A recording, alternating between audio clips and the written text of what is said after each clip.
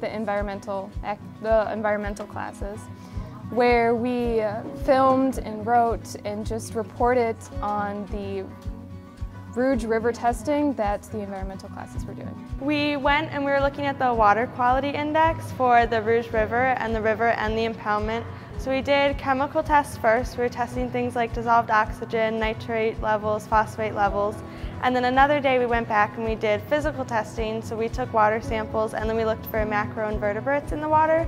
So things like dragonfly nymphs, crayfish, which 1 hour found, clams, that sort of thing, just to test how well the river is doing in terms of biodiversity.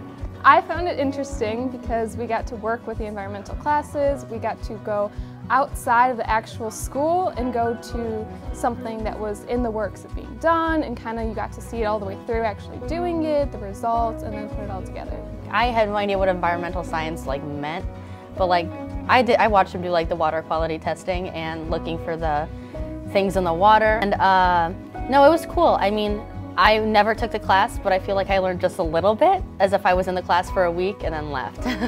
We went to present it at Michigan State, so I felt really oh, what I'm doing is going to impact somebody or have a meaning.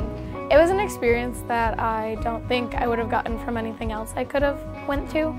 I was able to present in front of other journalists from Michigan about a project that we worked on for a long period and really put a lot of time and effort into, and we're proud of what we came out of. I haven't taken the newspaper yearbook class here before, and so I kind of got to see behind the scenes a little bit of what they do, coming to film us and interviewing and things like that. So it was really interesting to see how they work.